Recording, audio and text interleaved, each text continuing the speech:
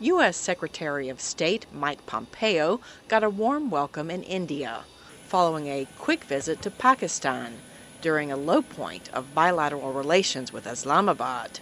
The friction comes amid allegations that Pakistan is covertly supporting the Taliban insurgency in Afghanistan.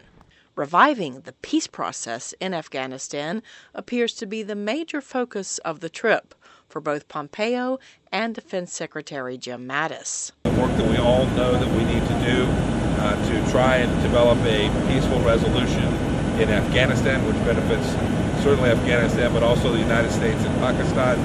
And I'm hopeful that the foundation that we laid today will set the conditions for continued success as we start to move forward. Despite several failed attempts to end the war in Afghanistan, some experts believe there is a real opportunity now to kickstart the peace process. Robin Raffel of the Center for Strategic and International Studies tells VOA the Afghan people have grown weary and impatient with the war and the Taliban. There's concern that Afghanistan could fracture, that it could become the next Syria. So that really focuses the mind of all the stakeholders. So there's an opportunity, and I think with a new government, there's an opportunity for them to rethink their strategy as well. Pompeo told reporters he has recruited the former U.S. ambassador to Afghanistan, Saine Khalilzad, to boost reconciliation efforts.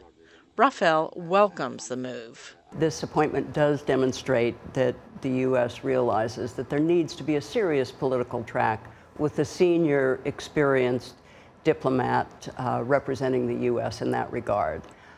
I assume Ambassador Khalilzad will have a mandate to talk not only to all of the stakeholders in Afghanistan, but also to regional players to try and find common ground and a way forward.